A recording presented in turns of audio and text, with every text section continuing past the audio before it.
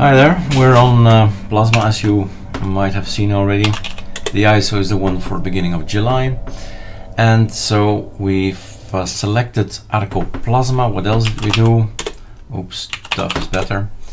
We've used ext4, and that's basically it. That's the most important thing. All the rest is temp files. I see that we have here all kind of things. Run.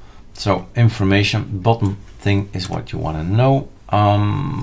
Sudo use is something else we have as a overview of what you did.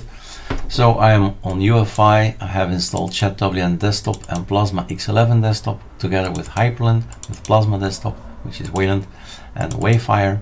So 4 desktops on this one. System deboot is here.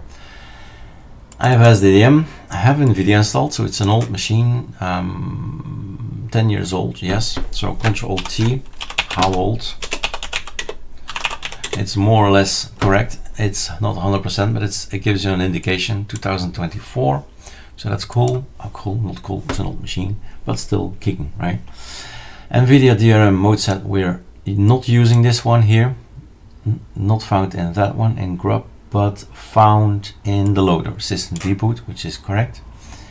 And voila. So topic of the video, this is just going around, looking around, what is this thing, right? We've installed, let's do that first. We used the scripts. That means that there is something for me personally, get Nemesis on ArcoLinux. When you run this script, what you get a folder, data, and in the folder we have the ArcoLinux Nemesis script. Change it any way you see fit, put it on your own GitHub, change the name, whatever. And then I run current choices, and current choices will run this and that and that and that, and not this and not that, on this and this and that again, right? So my Plasma is no longer the official Plasma. My Plasma has, for instance, in this terminal here, transparency. But rather than setting it each time again, go in there and go set it, you copy paste over a file, or you add settings to a file, etc. So that's done in ArcoLinux Nemesis, so I don't need to write it again and again and again and again, right? So scripting is interesting. Topic of the video is system settings. This is the machine that does not wake up. That means we get KDE. Well, KDE makes the packages, ArcoLinux builds them, we download them, and we don't change it, right? That's the normal principle. Of course, you want to write things, right? But you have to take into account there is one little glitch on this machine, not on other machines. Energy saving has to be off for me. So I copy paste things over, then say after a period of inactivity, do nothing.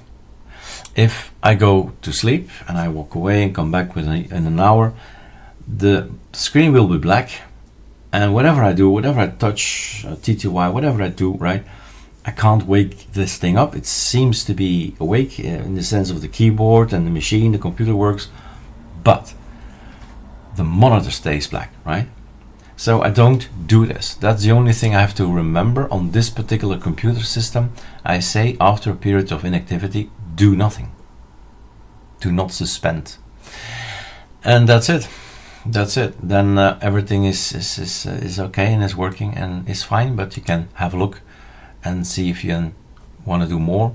Like this one, for instance, when power button is pressed, just immediately shut down. That is ideal for the evening. You're done computing, right? You pushing the button and poof, it just goes down. When sleeping, enter, standby, hybrid sleep, standby, and hibernate. So have a look at all the settings. There are so many settings in here. I'm sure there is something in here for everybody, for every solution. There must be something in here. So I've changed already the configs the way I like. That might be also a good idea, right? You know, there's so many videos about it, but basically you make a copy and you compare. There is meld for that. So we have already backups, as you see here, but make your own. Ctrl-C, Ctrl-V. Give it the name Eric or something. Well, not Eric, but your first name. And then you start changing, and the difference between these two guys, you could compare it, the difference, and this one I think, and then you see what's different. Each time you do something, you change something in system settings, and then you realize, oh, it's that file and it's that line that's going to be changed. We can do an example if you want to, and then we end the video. So if we have this one, and we're talking about, well, I want to avoid that you end up with a black screen, right? We're talking about this.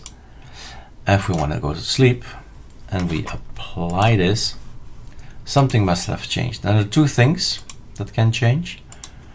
There are two things. Here's the power devil, and then you say, ah, yeah, power devil, okay, right.